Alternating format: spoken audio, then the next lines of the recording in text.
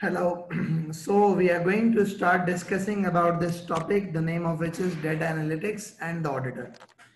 I've opened in front of you one of the examiner article that has been published with respect to data analytics. You see a lot of the students getting worried about the data analytics when it comes to this audit examination, and every student is actually worried that how is this data analytics going to be examined. So before we go on discussing about how the data analytics is going to be examined, first of all, it's important to be able to understand that what data analytics is. First of all, it is important to understand that what data analytics is. Now, when we talk about data analytics is simply when you have got the raw data.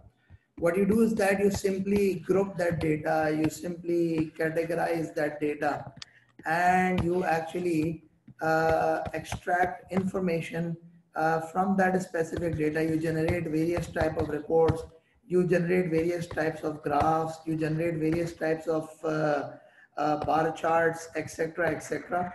That is what is generally considered to be data analytics. What I'm going to do is that I'm going to open up one of the websites that we recently tried, and I'm going to show you how the data analytics actually works. Okay, this is Wix.com's website. We have obtained a template of Wix.com website.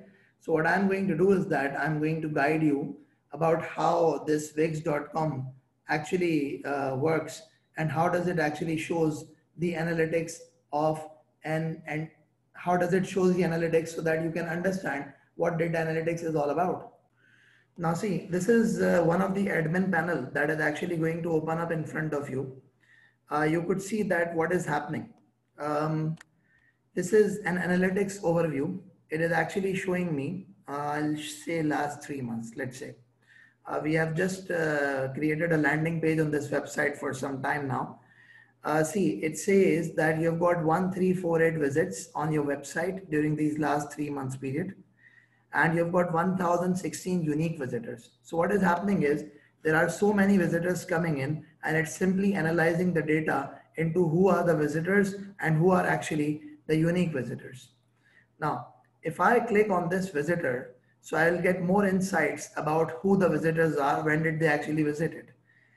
It's actually showing me that this website is in existence from 31st of July. This many visitors visited on 31st July. This many on the 17th of August, this many on the 2nd of August, this many on the 5th of August, and then you've got another bump which is here on the 119, which is on the 23rd of August, and then it's operating slowly and gradually. It's also showing me the traffic sources, that how the traffic sources are. It's showing me the traffic source by source, that where exactly is the traffic coming from directly when the people would have typed myscribbr.com by device, from mobile phone, from desktop, etc., etc. If I go on and if I try to extract more analytics with respect to this specific website, so I can actually go on with respect to the traffic overview also, that where exactly am I getting my traffic from. So I'm generating this traffic by location, let's say. Let me just see traffic by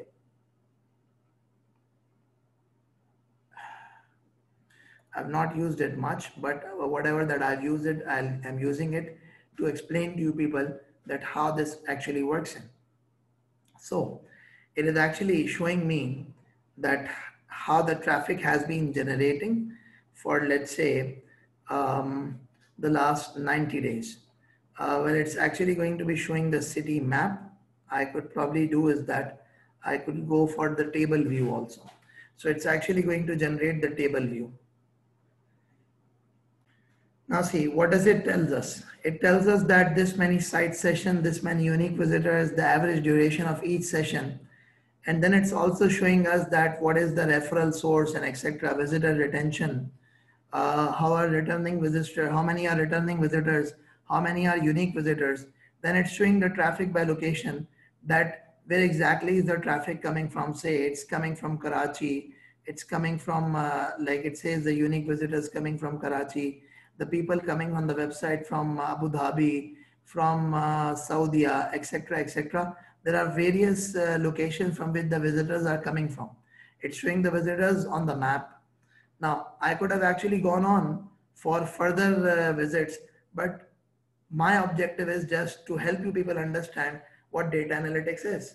So now what was actually happening? They had the raw data and they actually categorized the raw data into the visits. They categorized raw data into the unique visits. They categorized raw data into the traffic source. They categorize the raw data into the locations, etc., etc., etc. This is all that I got. So when it comes to data analytics, remember data analytics is simply when you transform the raw data into the different types of the reports, different types of information, that is considered to be the concept of data analytics. Now, when it comes to the data analytics used by the audit firm, so this article specifically mentions about the various uses that the audit firm could actually have with respect to this data analytics. It says examples of the use of data analytics to perform the audit procedures include what? Number one, NRV testing, which is comparing the last time an inventory item was purchased with the last time it was sold and at what price. Now let's just try to understand what is actually going to happen. What actually is going to happen with respect to it is that if you have got an item of inventory which is item A, and you as an auditor are finding it that we need to figure out what are slow moving inventories.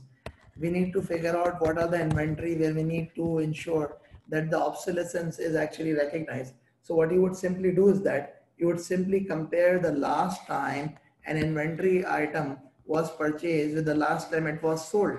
How would you do it? What would you do? You would simply compare the stats. You would simply compare the facts and figures. That is simply what you are going to do. The second thing is it says analysis of revenue trends by product and region. So I told you simply how the website analytics works. The same thing could happen with respect to an entity. You could simply perform the analytical procedures through the software which are used for the data analytics. And there could be many more things which are going to be done through this specific audit, through this specific data analytics software. So now, how does it all works? What actually happens is when you go to a client, you ask the client, where is your data held? Is it held in a server or is it held in XYZ system, or where exactly is it held, or is it held on a cloud storage? Where is it held? And what you do is that you run your data analytics software on that. You run your data analytics software on that. And once you run your data analytics software, then what happens is the reports are extracted. The reports are extracted and the reports are extracted much to your suiting, much to your desires, much to what you actually want. And on the basis of that report, what happens is you are able to identify the risk. You are able to identify the transaction which need more substantive testing.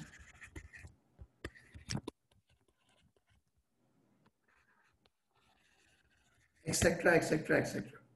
So when it comes to data analytics, let's just try to understand what data analytics is and how it could be used with respect to the audit. Now there are different benefits that are mentioned with respect to data analytics. So the first one of them is, it says increase business understanding. Whenever you perform the audit, an important aspect of performing the audit is obtaining business understanding. What is it? It's obtaining business understanding. So when it comes to obtaining of the business understanding, that's one thing that you get, because you get to have more insights about the business when it comes to data analytics.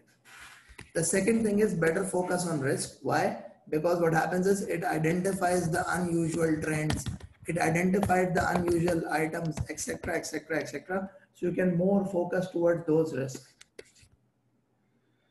The third thing is increase consistency across group audits, because what happens is you've got the component auditors who are involved with respect to the group audit. And when you've got the component auditors who are involved, so at times one of the component auditor may not perform the thorough audit, and you, while running the data analytics software, can perform more thorough audit. The fourth one of them is increase efficiency, because it's actually the system who is doing it. And at times you can even go for 100% testing also. The fifth one of them is the data can be more easily manipulated. Just like I told you that I can have the traffic by map, I can have the traffic by list, I can have the traffic by city, I can have the traffic by country, etc., etc. The sixth one of them is increase fraud detection. Now try to understand this thing. For example, you say that the sales are worth, let's say, 400 million. And then you say the number of transactions that exist is, let's say, 1000. And you say none of the transaction exceeds three, none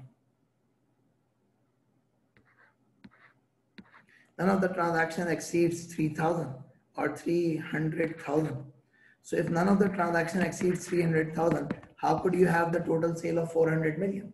So that's more of an indicator of the fraud that is going to happen, because once you run the data analytics software, it actually creates a dashboard for you which figures out the key information. The seventh one of them is it can help add value to the client. It can be shared with the client to help add value to the client. So these are the various advantages when it comes to the data analytics software. The key challenges or the key issues with respect to the data analytics is, number one, data privacy and confidentiality. At times what happens is you could copy the data. At times you are using the third-party software.